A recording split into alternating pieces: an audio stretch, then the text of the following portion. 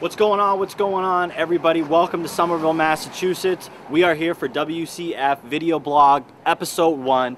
We're here at the famous Sit Yod Tung Muay Thai Training Academy, Mark DellaGrotte, where he trains all the fighters, lots of guys from the UFC as well as guys from WCF.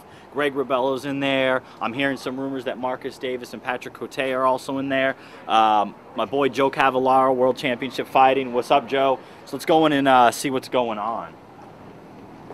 What's going on, guys? Hey, man. What's going on? Joe Cavallaro. Hey, guys. The world famous, but don't believe anything he tells you. Follow me this way. We're going to see what's going on. Looks like a little bit of a sparring session's going on. One of the things that's really cool about being in Boston and mixed martial arts in general is all these guys tend to train in these small places. So you would think these are high-profile guys, they'd have some training, facility out in the middle of nowhere where nobody can get at it. Not true. There's always a lot of action around here. We just recently had Patrick Cote come back after a long layoff, had a knee injury with his fight with Anderson Silva, unfortunate ending to that fight. He's training right there alongside with Marcus Davis, again, a long-time friend of mine, and both of these guys together just bring tons of energy to the camp.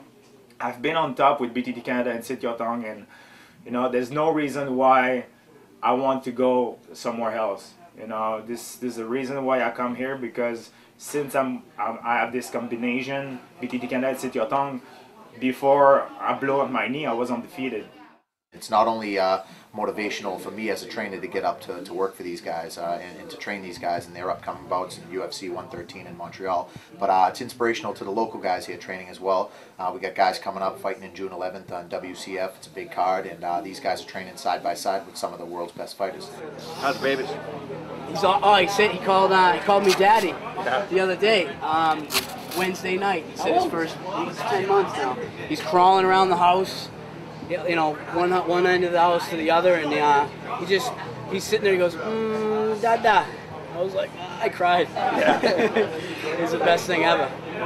When you want to have a kid, it's like the first thing is you want him to say Dada, and once he said it, it was awesome. New England and mixed martial arts. Where's the relevance that you think it plays in the world right now? Well, I think it's pretty huge. I mean, we got some really good fighters, some well-known fighters coming out of the whole New England area. I think that we have good fighters because it was a natural boxing area too. So we've bred a lot of just tough guys out of this area. We got a tougher way of life. We don't have sunshine all the time, and we're facing things that people in beautiful California and Florida aren't facing all the time as far as just living.